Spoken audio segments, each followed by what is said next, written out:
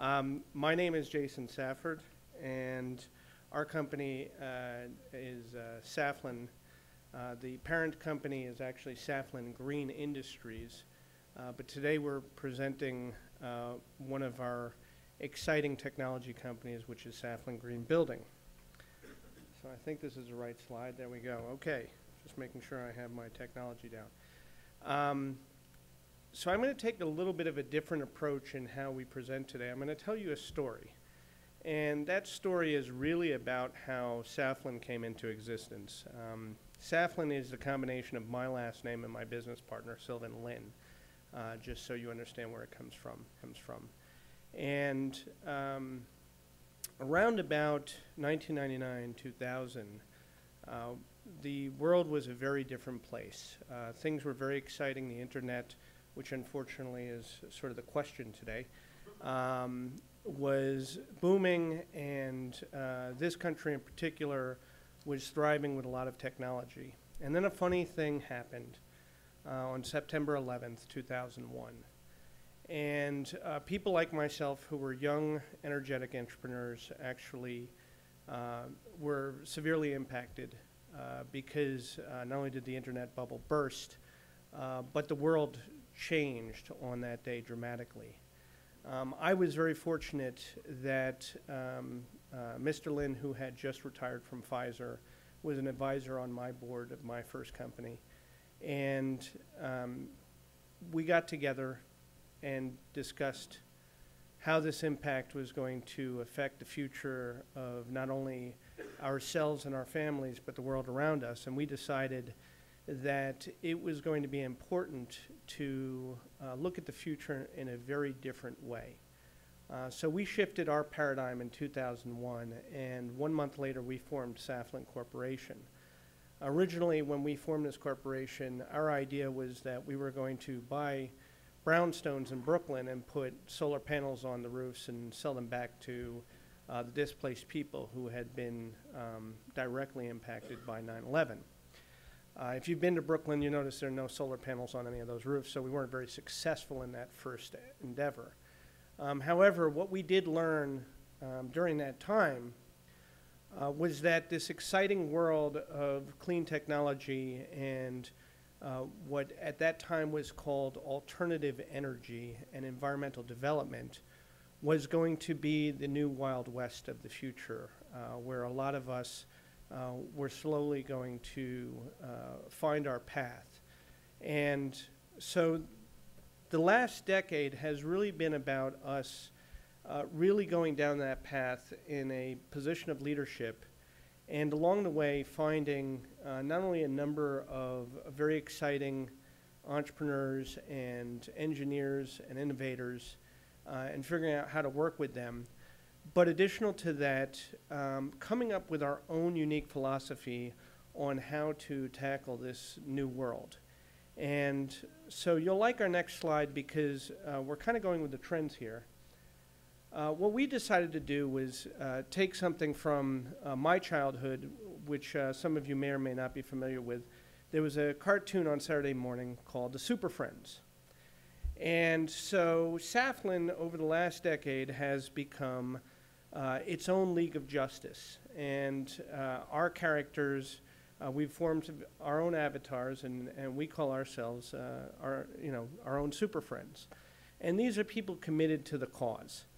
I say that simply because anybody who's been involved with clean technology over the last decade, you know that it has not been a very financially rewarding business, although it has been a morally and hopefully ethically rewarding business. And we figured out as the League of Justice who we were fighting against. And I'm pressing the wrong button. That's why I didn't change. There we go. Okay. So the League of Justice has to have its supervillains, which are called the Legion of Doom. And we recognized that they had one very distinct advantage over us, and that was that they've been in business for 100 years. Very, very well capitalized, infrastructure that we all live on and are addicted to today. So this is a challenge that we're fighting. Sounds very, very overwhelming, And if you look at it as an uphill battle, believe me, for the last decade, I feel like I've been pulling a 2,000-ton boulder up Mount Everest. So during that time, as we collected our group of super friends and put our capes on and went to work, we made a few achievements that we're proud of. The first was that we achieved 3 years of growing profitability these last 3 years, and this is during the downturn in the economic crisis worldwide. We're very proud about that. That's a huge challenge to undertake, especially here in New York. And I'm going to sort of caveat the gentleman before, specifically for Rockland Business, spoke about New York State. Assemblyman Mark Butler and I are very good friends in Herkimer County. Recently revealed to me that over the past decade, New York State has performed worse than any other state in terms of business retention. We're actually ranked last, according to him. And that means that for those of you in this room and anybody who is interested in New York State, we're survivors. We're in a sense the end of the Holocaust of what's happened in New York State for business. So out of that, obviously, there is opportunity. And for those of us who decided to start on the challenge in 2001 or thereafter, consider yourselves very fortunate to be in business today and be proud to be a survivor. So that being said, we achieved preferred partner status with one of our specific manufacturers, and we became the owner of game changer technology in both solar and wind technologies. And by that, what I mean is that we've found technology that we know can perform without the government subsidies and return a profit to the investors. And that was our critical path, because we approached this from a real estate perspective starting in 2001, and we still look at that as our financial model. So therefore, our goal was to find in each one of these solutions a 20% return for the investor. And how we look at this in terms of being able to deliver solutions is to compare it with the financial marketplace. If you can show me a guaranteed return anywhere near 20%, I will gladly speak to you and invest all my money in your company. We're installed with our solar technology at Harvard University, New Jersey Institute of Technology, and Stockton College, among others. We have a few breweries also in that mix, especially with solar thermal. And our proudest achievement was in 2010 when the Recovery Act was put in place. We actually stepped up and volunteered to work with the City of New York on a job training program specifically for green heating. This was specifically the cool roofing, solar thermal technology, and tankless heaters. And our objective was to train installers for these future sectors of business. We were successful in training over 200 people, of which we employed 30 ourselves. Of the 30 people we employed, 28 went on to full-time work within 6 months after leaving our company. Of the 200 people that were trained overall, more than 85% of those people went on to full-time jobs within 6 months of the training. And we're very proud of that, because I don't think that there's another program that has been that successful with the City of New York or thereabouts in New York State. This is really why we're fighting. This is why Sylvan and I got together in 2001. Our objective overall is obviously to be able to help families be able to put food on the table for their kids.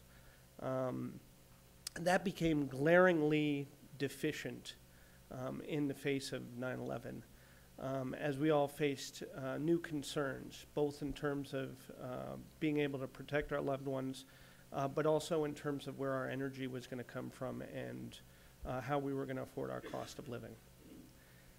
And we chose these as our weapons to fight the battle.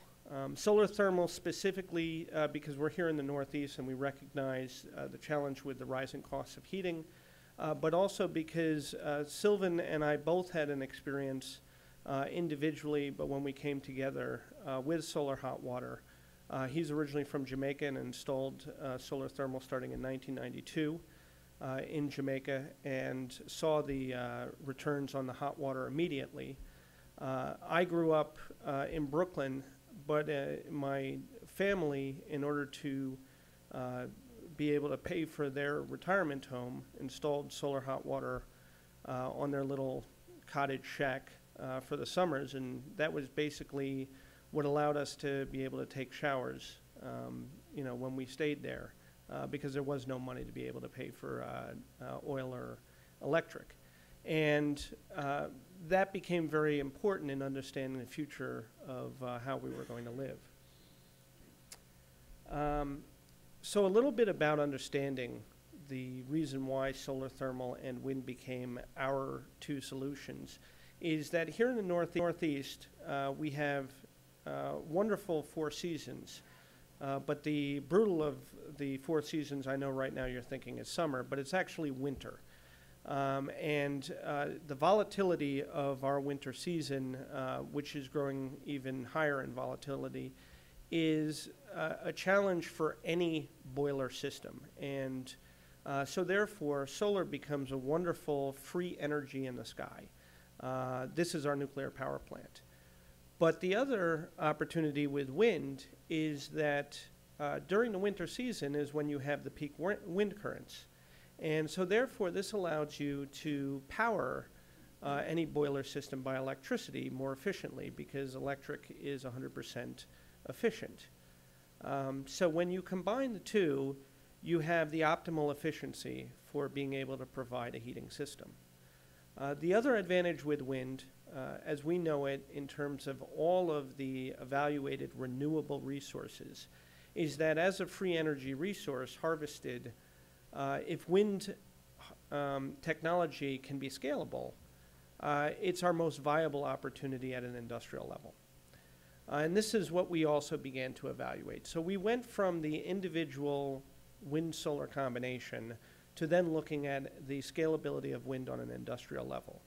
And we found that the current dilemma in the marketplace was because we were running into the trap of wind area resources and just building bigger and bigger turbine blades to try and capture a little bit more wind and hope that that was what was going to make us successful. So we looked at it differently, and we said, what if we capture lots of little bit of wind? So we use smaller turbines in an array. And if you just change some of the philosophical differences in terms of how those rotors rotate in opposite directions, you can eliminate a number of the environmental concerns, both noise and flicker effect.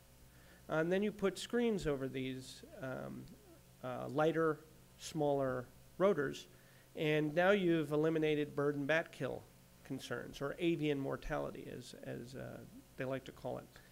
And those were some of the major impacts that were important to us. But another thing that was very important, I come from a background of what's called a low-impact philosophy.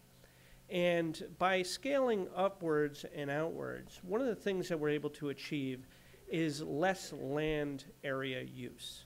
So we're maximizing wind area capacity and we're minimizing land area use because one provider now becomes the equivalent of 3 to 4 massive turbines that would be scaled out over several miles. And this was the other factor for us, especially in suburban communities where the concern was to the visual aspects of the wind turbine. So, again, our goals with these technologies remain at being able to provide to the customer a 20% ROI. Whether or not that can be achieved, again, we've achieved it with these certain technologies to date. But we are interested to any manufacturer, innovator that believes that they can reach this plateau with us.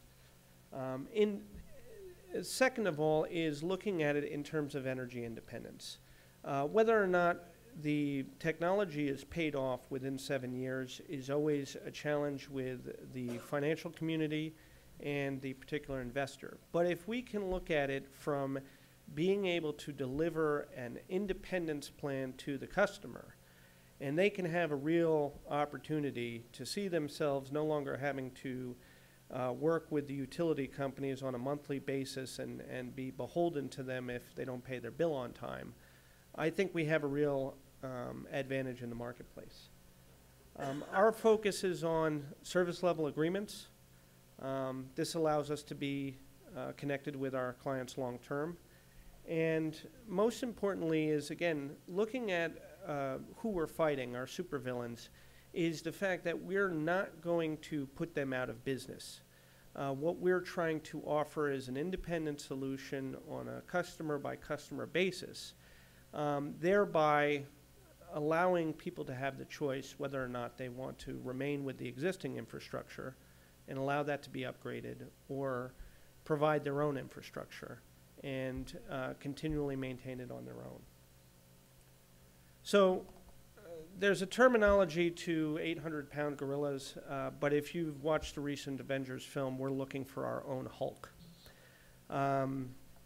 Currently, we're building a sales organization. We're looking at national and international representatives and managers. In addition to that, strategic partners, people who have their own supply chains are looking to widen them with our solutions. We are looking for financial partners as well as project partners. By this, I mean that our wind technology is cutting edge, it is game-changing, but it is at the prototype stage. There are a number of interested parties. However, we need a financial partner or a project partner that's willing to step up and help us build the prototype. In addition to that, there are other opportunities, and these are really within the flexibility of being a portfolio management company of technology, not just a technology company itself. So, anybody who has not had the opportunity to meet me here in the room, this is my contact information, and for those of you joining us around the world, thank you very much.